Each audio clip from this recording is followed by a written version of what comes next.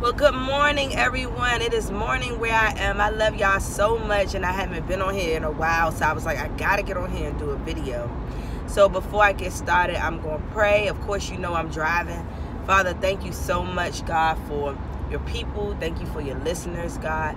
Thank you for each and every person that takes the time out to listen to these videos. I pray that it encourages people, God. I pray that you decrease me, Father, and increase you. I don't want any glory, God. I just want to bring honor to your name, and I want to do what it is that I know you would have us do, God. You love for us to witness and give out testimonies, God. So I just pray that this video reaches who is supposed to reach, God. In Jesus' name, amen. So I haven't been on here in a while, so I was like, I gotta do a video today, and it's gonna be a busy day at work, so I don't have no other time to record this. So I had a great class. The class was April the 30th. I had spoke a lot about it on this YouTube channel, and it finally came to pass, and everything was wonderful. I had a very hard time, though, like the last couple of days leading up to the class, only because there was only 4 people that signed up, right? And so I was like, wow, did I miss God? Did I hear him tell me to have this class? Because I'm like, why did only 4 people show up? So in that moment, God began to minister to me to tell me that, like, it's never about the number of people that come. It's all about your obedience, and it's all about the people that will be there. They'll need what you have. And so I poured out and gave everything that I had to those 3 people, because only 3 of them showed up.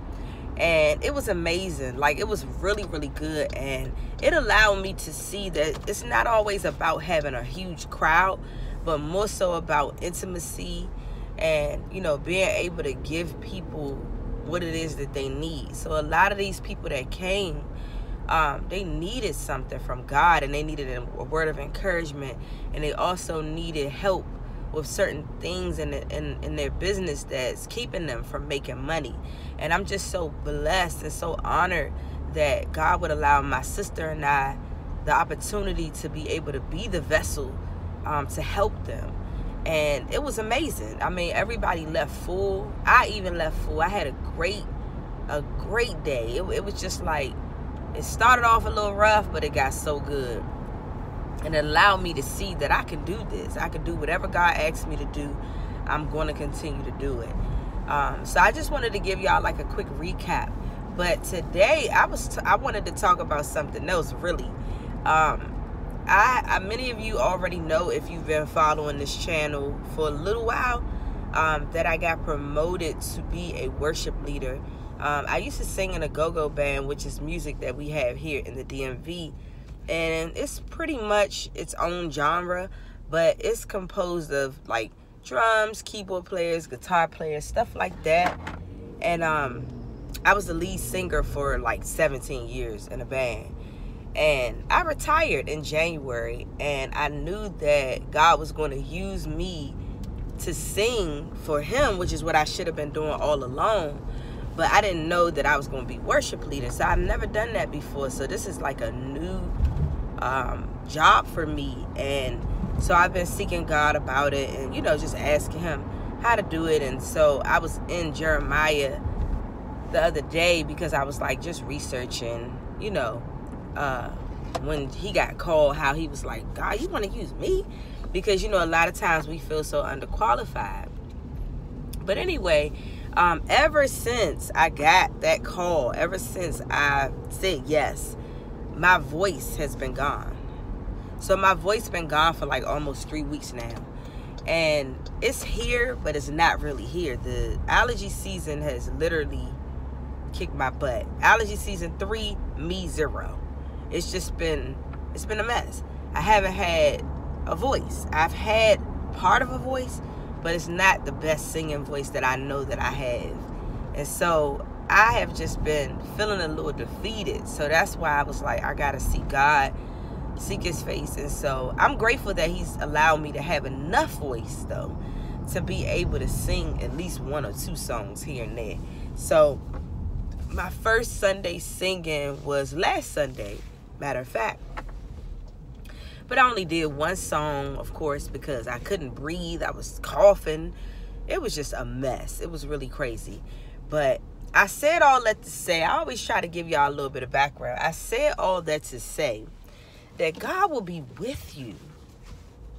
Like, he will always be with you. I don't care what he calls you to. If he call you to jump out of an airplane, he gonna be the parachute. He's gonna be there.